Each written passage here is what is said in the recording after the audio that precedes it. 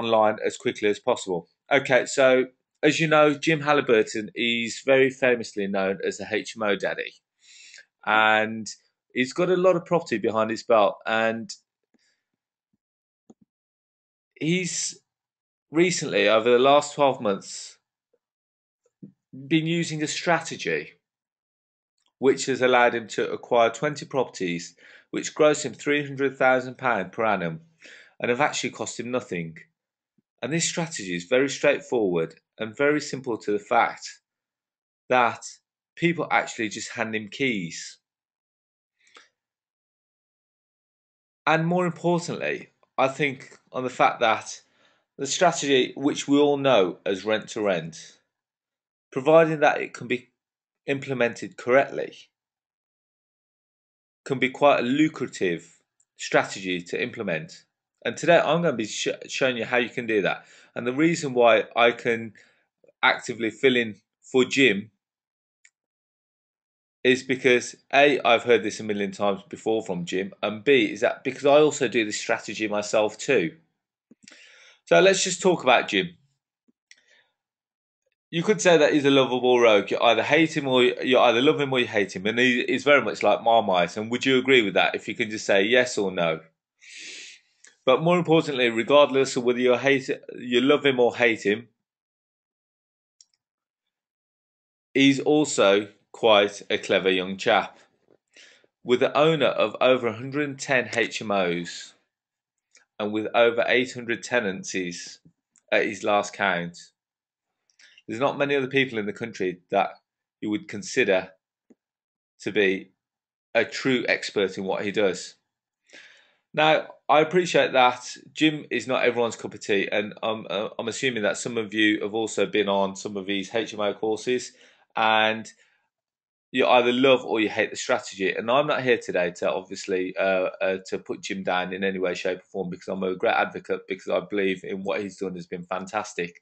And Jim is actually based in Darlaston of the West Midlands, which is just just south of Walsall of Wolverhampton. So if any of you have ever been to his properties, you'll notice that he's almost like dominated that area of the town. So today's talk is going to be very straightforward. And because Jim is still not online, it's going to be very straightforward in respect that I'm going to tell it as it is. And with your permission, I'm going to give it to a point where there's no fluff. We're not talking about any, we're not going to, and just to put it, but there's not going to be any bullshit. We're not going to talk about any of the theory. We're going to just tell it as it is. Hello? Sorry. Hi, Jim. Hello, how you doing? Welcome on board. Now, thank you for turning Yeah, up. great. Can you hear me okay? I can hear you. Now, I'm just going to ask everyone online, can they hear you? If you can just say a yes or no that you can actually hear Jim or not. Yes, Hello? everyone's saying that they can hear you, Jim. Thank you for turning up. Great to see that your time is as good as it always is.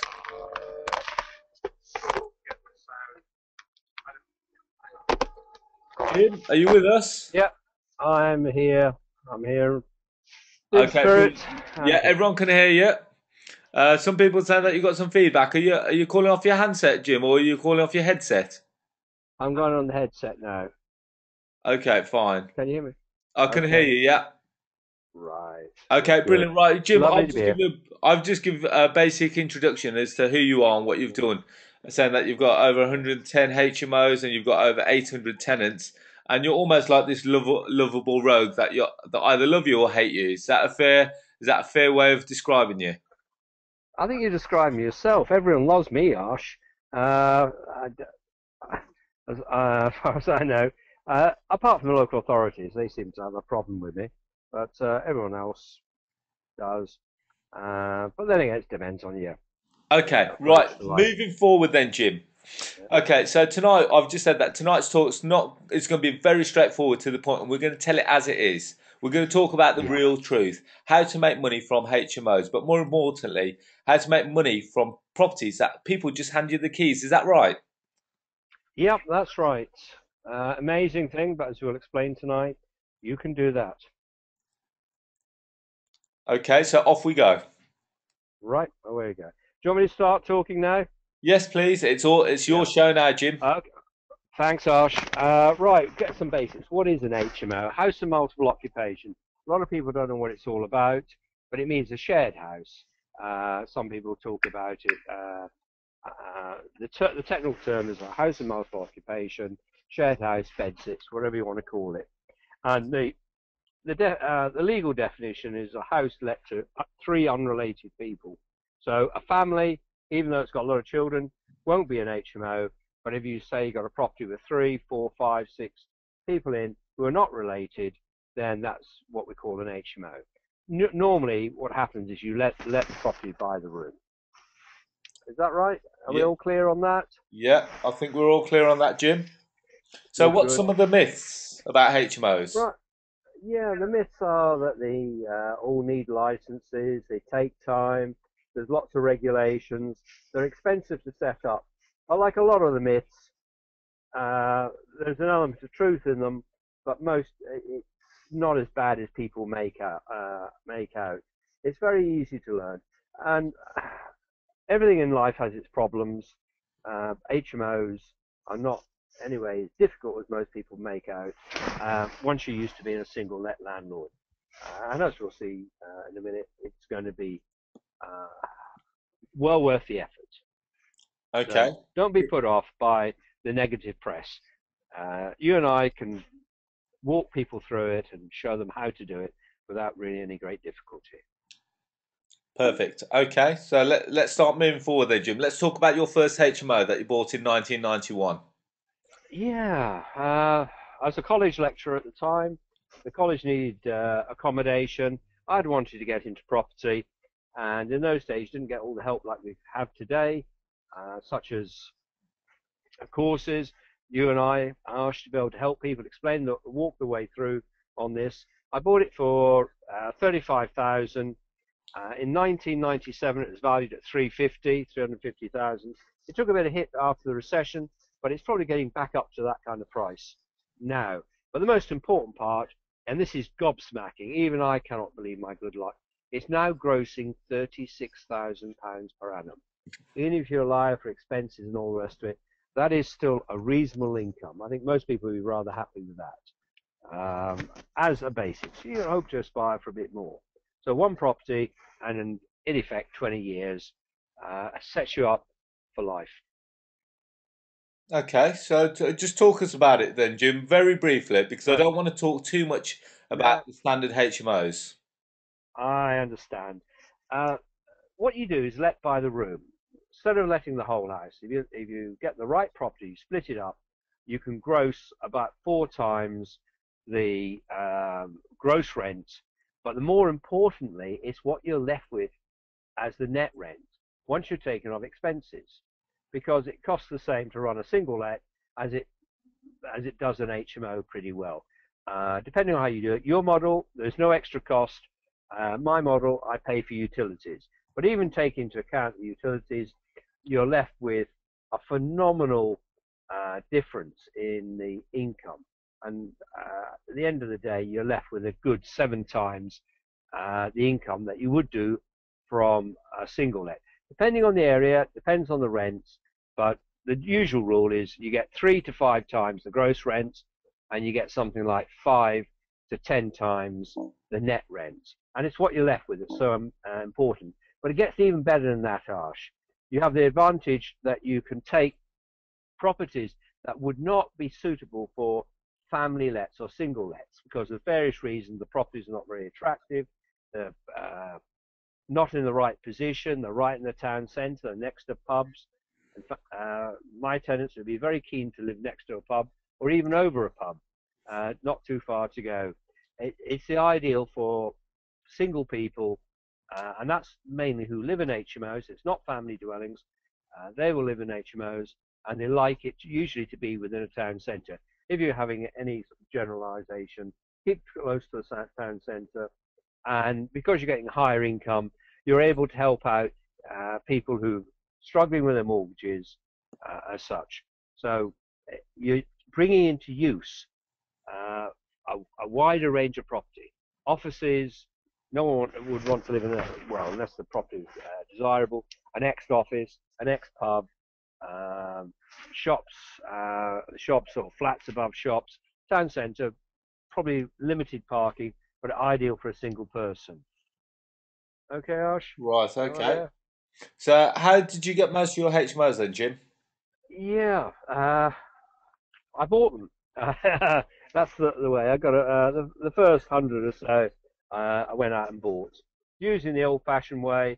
I bought the property, turned it into an HMO, and this is the amazing thing. A lot of people find great difficulty, Ash, in understanding this.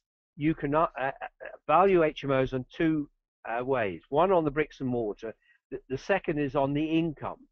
Most commercial property is valued on the income it produces.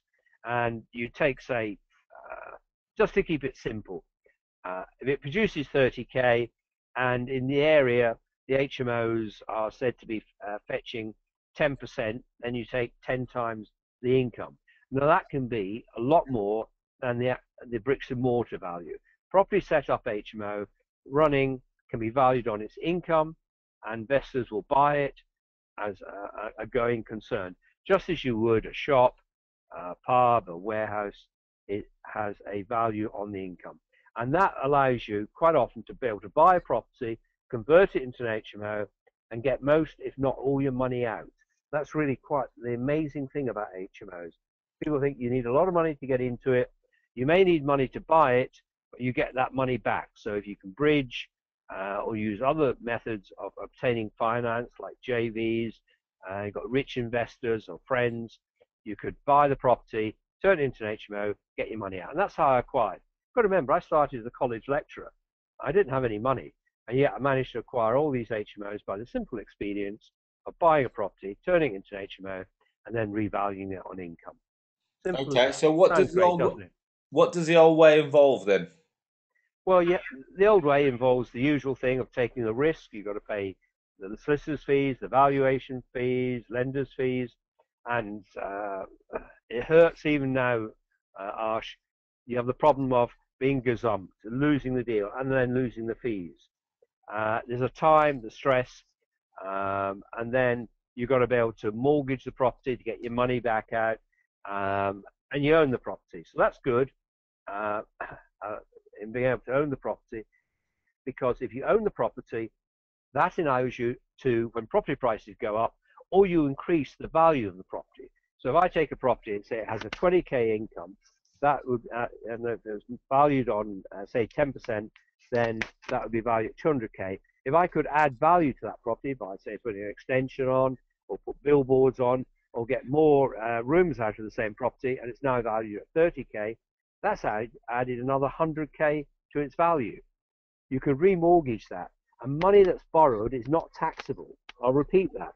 If you borrow the money, you don't pay tax on it. So you can cash out on the property, and that's tax-free.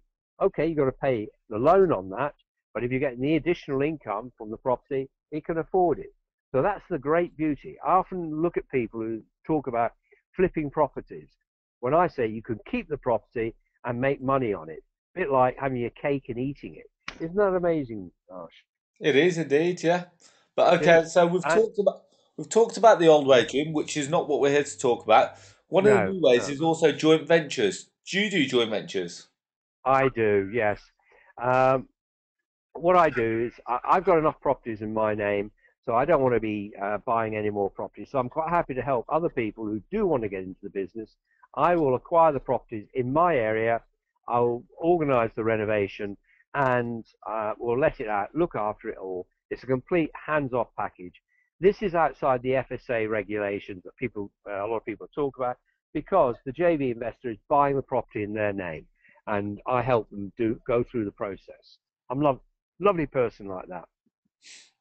Great way of doing it. But Okay, we are so here to talk about the new way, aren't we, Arsh? we are indeed. And the new way is where you get hold of properties. It's sometimes referred to as rent to rent.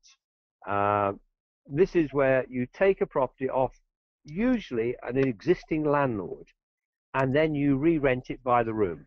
There's nothing illegal on this. You make it known to the owner. I've got you, who's fed up with the property and running it themselves. because you know how to let the property as an HMO, you're conversant with the rules, you know how to convert the property safely, you understand all the local authority regulations, etc. A tired landlord usually is fairly fixed. They just want to let it to one family. You can take that family house and let it, say, to 6 people. And as I said right at the beginning, you can increase the gross rent by 4 or 5 times by doing this, by letting it by the room, and the net rent could be 5 to 10 times more than you would do as a single let. So you can afford to pay the landlord a reasonable rent on the property and make some money yourself. So it's a bit like car hire. You buy the car from the manufacturer and you rent it out and make an income. Now, to do this, it's a lease. You're leasing the property from the owner. You're not taking an AST. So you take a lease out on the property and sublet it. It's just understanding how to do this. And we're going to be saying a bit later, are we, Ash, about the course we're going to be running fairly soon, which goes through the details of this. We're just giving you a taste of it tonight on the webinar. And you can ask questions about it if you've got any questions regarding this. But it works. I've done well over 20 of rent-to-rents, and that's even though I own properties. The rent-to-rent is such a simple way of doing things. We put together a deal for this, and I can see you're talking about you can put this, how we can do this course. Perhaps Harsh, you could talk people through the course we're doing. It's a really exciting course. I'm looking forward to participating and running with Harsh, showing people how to go about doing it themselves. Okay, well, I'm not going to talk too much about it because people aren't here to talk really understand about courses. But one thing that we are offering is that if people don't want to come on a course, you know, we're doing something quite innovative where you can actually learn from your own home, with the assistance of mine and Jim. So if you don't want to come on a course, first thing that you can do is potentially just purchase all the literature directly from us, which includes all the course material, and also Jim's HMO manual, as well as the lease that Jim asks all his landlords to sign, and that's only $450. But again, we've got so much more yet to tell you. We are going to be telling you about the real truth, what we Good. ask landlords and what we require of landlords. And the one thing that I'm going to say just before Jim butts in here is that you've got to understand what you want from the property, how much you're willing to pay. I've seen so many people, and I'm sure Jim has, seen lots of people that have offered over the odds for the property on the basis that they're going to make money from it. But there's so many properties out there, Jim, would you agree, where landlords are willing to just give you the keys. Is that correct? Absolutely right. Not only are they willing to give you the keys, but they'll give you a rent-free period. So you have the property. You can then turn it into an HMO and get it let before you have to even be paying the rent to the landlord. There's so many people who are just fed up with their property, fed up with the business of being a landlord, that they'll hand the keys over to someone else. It's amazing, but true. Okay, so what about the let's talk about the heads of terms or the draft lease. Right. Yeah, I find from experience in this business that you really need to get the agreement sorted out and clearly set out. I've got a very simple agreement that I find works. I tried to do it initially going through solicitors, and you run into negativity with solicitors. They're always looking at the angle, the difficulties that can arise. They take too long and people lose interest. So if you can get the deal sorted out straight away, there's nothing to stop you going to solicitor afterwards and getting a more formal agreement if that's what your people wish. But to get it to work, get your heads of agreement, or I use the actual contract to get the thing going. And if people want to, they can take it to the solicitors and check it out. But it saves the problem of them having to go to solicitor and get an agreement drawn up. Makes things work. When I started doing this, I went to solicitors, and all that happened is the deals fell apart. So if you want to do this, I suggest you get your agreement. We're happy to provide you a copy of the agreement if you come on the course, or you want to buy the course materials. But it's such an easy way to make money. You don't need finance. You don't own the property.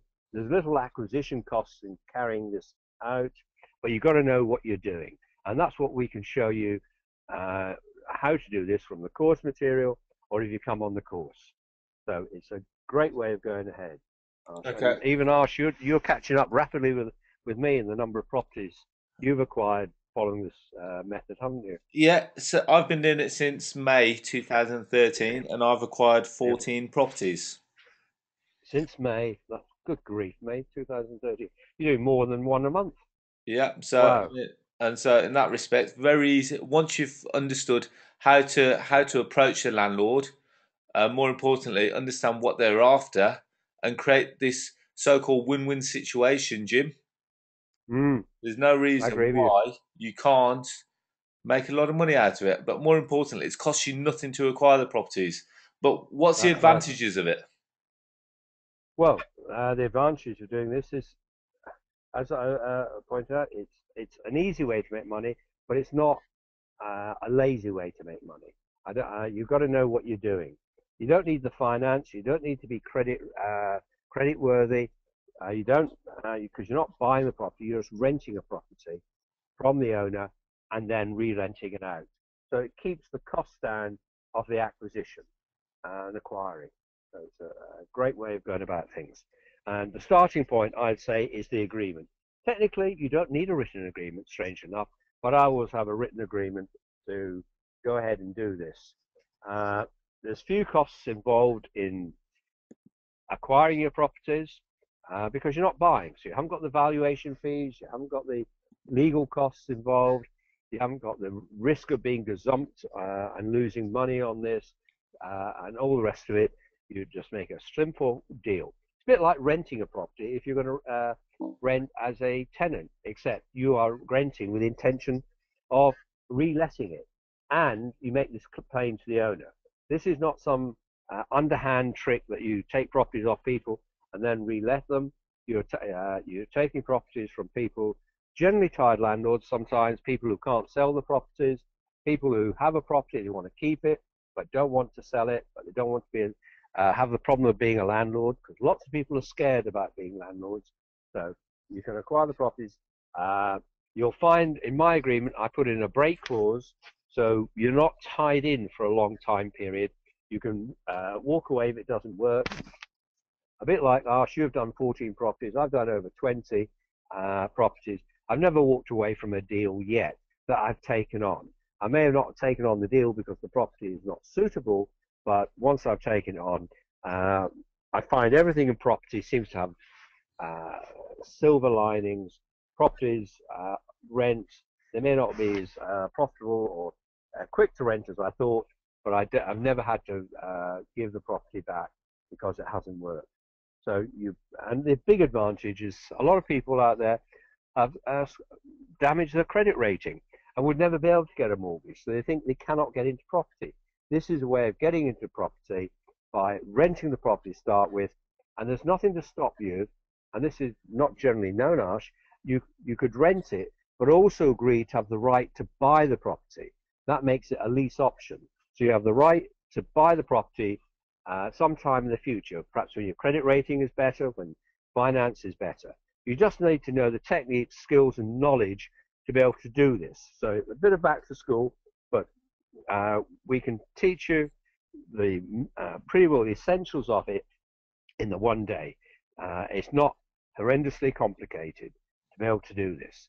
The real holdback is yourself not believing that you can do it.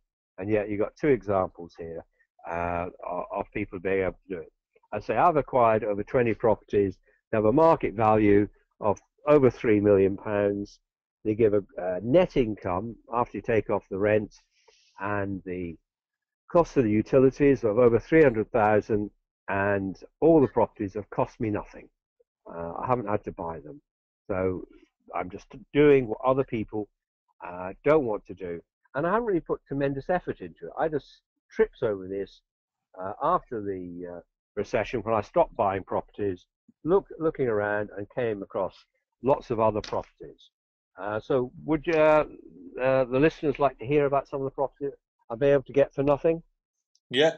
Yep, Uh, right, just okay. so that you can tell us that we're not getting many questions, Jim. So I'm assuming that either listening in really tentatively or they're falling asleep. Would you Hmm. mind just letting us know whether you're finding this useful or not? How many we go? Okay. We get a few. Right, Yes. good, good. Okay. So here are the kind of things we've managed to do, or I've acquired. One property there. Um I got I've got all of them for nothing. New road, just a terraced house. Makes a phenomenal amount of income, £16,000 per annum. And remember, when we come to assess this income, I'm taking it grosses somewhere near 30,000. I've got to pay the owner the rent. I've got to pay the utilities out of this. So after I've done all this, I'm left with 160. I've also got the right to buy this property for £135,000. That is the market value of the property. Probably a bit high because I could buy it any time within 5 years uh, that I have a period of 5 years in which to exercise this option to be able to buy that. Okay. Go on. So the next slide talks about what income means. Yeah. Right. Well, when I was saying, when I make 16,000, you've got to be clear about the terms. What is profit? What is gross rent? What do you need to appreciate? It's what you're left with. So if I'm getting 30k from New Street, I've got to pay the rent and I've got to pay the utilities on that. And then that's what I call the income. But remember, you still got to take into account out of the income maintenance goes up and down, voids. You don't know how many tenants you'll have at any particular time, and also some people don't pay the rent. So 16,000 isn't necessarily what I'm left with. Certainly that's the most I could make out of it. I probably net a few thousand less.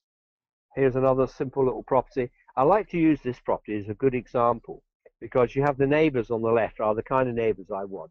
No neighbours. The other side had no. It's boarded up. It's an empty house. Been left empty for years by the owner. Well, the owner, it's the public owner who takes it. The owner, they're the ones who seem to leave these things empty for a while.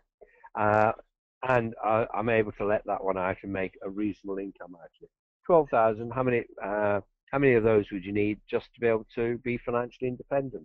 And it's not particularly hard to do it. And then example number 3. This is amazing. This was an existing HMO, an 18-bed HMO, and I'm making somewhere in the region of 50,000 out of it. Again, an owner who just couldn't cope with it. He felt he'd bitten off too much, more than he could chew. I took it over. It's what I call one of my mega HMOs, 18-bed HMO, all en suite, and it works very well, as you can see. So, no brainer there. This is just a little flat. I don't have the ground floor. I don't get the signs. Example 4 is just a little flat, and that's still making in the region of £9,000 after paying the landlord and the utilities. So fairly simple. It doesn't have to be complicated. It doesn't have to be big. I'm surprised that I could make so much out of such a little property. And yet, my favourite is pubs, ex-pubs. They have lots of potential to be had. This makes, and just renting the top floor. So you haven't got any planning issues. The top floor is already residential. So you're entitled to let that and multi-let it because it's an existing flat. And then you've got the ground floor, which is even bigger, which I could convert and probably will get round to converting into rooms, and that would increase the income considerably. But it still takes a little bit of cash to put in to get that because you have to bring it up to standard, make sure it's safe, comply with building regulations and other criteria, and also get the cover the planning issues involved in it. Are we okay with that, Ash? Yeah, Are we sure. clear? Yeah, so you've got the potential to increase the income to £39,000 at a cost of £20,000. Yeah, about £20,000 to convert the ground floor into rooms. But you got to get the planning permission to do that and the building control and make sure it complies with the housing standard regulations. Okay, well, Jim, I think we're a little bit ahead of schedule, so we're gonna, if No it's problem. okay, just answer a few questions. Of course, of course. Right. Okay. So, where do we begin? Someone asked, "Does it work in all towns and cities?" I don't know because I don't work in every town and city. Uh, I should. The key to all is the cost of the rent. If you're in central London, I know it's not going to work because the rental costs are so high, and also the property values are very high. I'm told some areas up north, the idea of living together, men living together and share the house, is not considered very macho and a bit suspect. And on the other side, HMOs really come down to, is there a shortage of accommodation? If there's a shortage of accommodation, HMOs work. Because HMOs are really just a product of shortage of accommodation. Uh, I don't think anyone would say they would rather just live in a room. Most people want their own flat if they could afford it, but they can't afford it. They're content to take a room because it's what's affordable. So I think I haven't heard of where it won't work unless you're just priced out of the market because the rents are so high. But until Okay. you try it, you don't know. Okay. Well, Tony has asked, "How do you find the Hmm. properties?" Um, Strange enough, it's not finding the properties, is are you receptive to taking the property? This is a rather difficult concept that a lot of people can't get, Arsh. It's not can you find them, is are you ready to take advantage of the opportunity? Once you're ready to take advantage of the opportunity, you will find the properties because they'll be there. It's a bit like, have you seen a pink car? Well, no. But when you're driving home tonight, you'll spot a pink car because you're looking for it. You're attuned to that concept. So if you know how to do it, you know what you want, that you will find it. Yes, we can talk about approaching letting agents, estate agents, advertising, and all that kind of thing. I don't do that. I just know what I want, and as soon as idea, uh, the ideal property arises, I find it. How do you find your properties, Arsh? Believe it or not, Jim, it's a lot of landlords that are just they approach me, and you've got to become that person, regardless of whether you're looking to do rent to rent or whether you're looking for any. Is it fair to say, Jim, that anything that you do in property, you've got to almost become like that authority in your area, that person It's to go to? certainly helps, doesn't it? That's how it works for you. That doesn't. That sounds good to me. It's as I say, you got the authority, but also you're aware of the opportunity. Jim, After all, shall I give away? Shall I give away a little tip tonight? yeah, that's a good idea, Okay, Ash. here's a little tip. Now, you may want to write this down. If you haven't got a pen and paper, we are recording this as well, by the way, so we will be sending it out in the morning. But here's a little tip. If you want to start doing this strategy straight away, remember it's not so much about getting the properties, it's more about how you get the landlord round to your way of thinking. But if you want to start thinking about generating properties, every area's got a newspaper. Now, in the back of a newspaper, most newspapers have got a section called accommodation to let. And in there, you've got landlords as well as agents who advertise their properties. But what I did and what I started out to do is that I either put an advert out in the paper or I used to just text all the landlords. I said, "Hi, I noticed you got a property to let. Is it still vacant? Would you be interested in a 5 year, or would you be interested in someone taking a 5 year lease on it?" You watch the response that you get. Mm. So there's tip number one. But more importantly, it's now about understanding what to do if they turn around to you and say, "Yeah, okay, I'm interested." Now, what do we say to them? And that's exactly what we teach on some of the workshops. Is that correct, Jim? That's absolutely right. The Getting in phrases front that of the landlord sell, is how one to let your thing. Bringing them round to your way of thinking is a completely different thing. And it's exactly the same with like a below market value deal. If you're looking to purchase a property, if you get direct in contact with the vendor, that's the best situation that you could ever be in. But now, once you're in front of the vendor, what do you say to them in order to be able to steal the deal? And it's exactly the same with the rent to rent. And that's what we teach you. We've got a workshop on Saturday the 5th of April.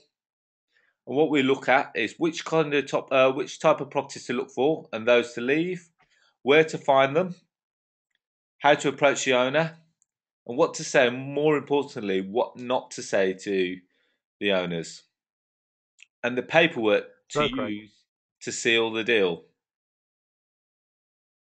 Now, Very good. Jim, normally, if you're to go on my website, which is www.arshilahi.com, and if you look at the events page, you'll notice that that's on for 497. And Hmm. alternatively, we're more than happy for people to come to our workshops, but we appreciate that sometimes time can be a bit of a constraint. Do you agree, Jim? It is, yes. Okay, You so got what we something start. special there, Ash. Yes, we've got something extremely special because there's another couple of options for you where you may not want to come on a workshop, but you may just want, let's just say, for argument's sake, the agreement, which is worth its weight in gold anyway. You can Mm. buy the agreement as well as all the course material for only 450. But hang on, stop there, because we've come up with another innovative idea, something that we thought of only over the weekend, where if you don't want to come on a course, if you don't want to come and sit in a classroom and listen to me and Jim, you can actually learn everything that you need to know about rent to rent from the comfort of your own home. We're going to be doing what we call a live course streaming session where me and Jim will be presenting to you on a day-long webinar. The week before, we'll be sending you all the course material so that you can print out so that you can follow through with us. And you can be enjoying all the content and the teachings from what you would normally get from the classroom just by being in your own property. More importantly, you get to interact with us by asking us questions live. It's exactly as though you are sitting with us, but you're at home. And we appreciate that sometimes distance can be a bit of an issue, time can be a bit of an issue. So we'll also record the whole session and we'll send you a recording so that when you're going out and you're touting for your landlords, you're touting for and you're trying to understand what to say, but sometimes you may have forgotten what to say. You can play back the recording, which you'll have at your disposal, so you don't have to flick through all your notes. Just play back the recording and understand what me and Jim have said. And you can have that for only 295. So let's just recap. You're more than welcome to come and purchase and come and see me and Jim in person at our office in Wolverhampton for 495. You can just purchase just the course material for 450 and you get access to me and Jim for a bit of consultation. Or finally, you can sit in the comfort of your own home and stream the whole session for 295. All the information for all these courses is on www.arshilahi.com. I've also left my personal mobile number there, so if there's any questions, you're more than welcome to come back to me or you can email me. But we'd like to think that there's lots of ways for you to make money from property. There's the standard buy to let strategy where you go and you put a deposit down for 25%. But I appreciate that not everyone's got a bottomless pit of cash. Jim, have you got a bottomless pit of cash? I only wish I had, Ash. Can I just come back and emphasize this idea of the streaming approach is probably almost the first. That uh, it's Ash's idea. I can't take credit for it. The idea of being able to stream it so people can watch it, a bit like Open University. You can watch it from the comfort of your own home, but still have the ability to interact with those of us in the classroom. That is really quite an amazing and first in this industry to do. So a great idea to do that. So not only are we fairly we're innovative in the idea of being able to acquire properties without having to have money to do this, but still make money from it, but forefront in the way of teaching this. Well done, Ash. No, well, like I say, I want to be able to teach as many people this strategy as possible. And Mm. sometimes when you go to courses, you have to stop over in hotels, and I appreciate that's an added cost. Some of you have got family commitments and you can't commit a whole weekend. I appreciate that. So now, for a lot of the courses that we'll be holding personally, a lot of it will be through a live streaming session. So, are there any other questions before me and Jim start to wrap this webinar up? Because it's the first time ever, Jim, that I think we've ever finished on time. It is. It's very good. We'll be able to have an early bath, as they say, but it's fantastic. So if any questions before we go, please ask. We're happy to answer them. Okay, well, good. Let's ask a question. Who's responsible for the repairs? Is it the owner or is it the tenant? Right. Well, it's an agreement that you can negotiate, so it's your choice. I certainly, one of the selling points I say to people is I will carry out all the repairs. The structural repairs are left with the owner, and that's usually covered by the insurance anyway. But the one of the great attractions of doing a rent to rent with me is I cover all the maintenance and repair. The owner has a guaranteed income. I'm responsible for the voids. I'm responsible for the bad debts, and there's no agency fees to pay also. So you can do this, but if you want, you can pass the repairs back to the owners or some of the repairs. It's whatever deal you want to negotiate or you feel comfortable with. Okay. Well, Martin's asked the question, at what period do you insert the break periods? Right. Um, I put in a very short break clause. I said I could have a break clause of 4 weeks. And the reason I did this is when I first started doing it, I was offered a lot of properties that I didn't really want. I wasn't sure they'd be able to let. So when you take on a property, you're going to take it for a long-term period. You've got to be happy that you'll be able to let it. Now, I'd been, in effect, operating in a particular way, buying certain types of properties in certain areas. Then when I was offered properties outside my area, I wasn't sure. So I said, if you want me to take this property, I want a short break period. But then, surprise, surprise, I began to find that a lot of properties that I wasn't sure about all turned out to be good. So again, it's negotiable. Some people put break clauses in, others don't. So it's like how long is a piece of string? Some Okay, people and put them then in after a year.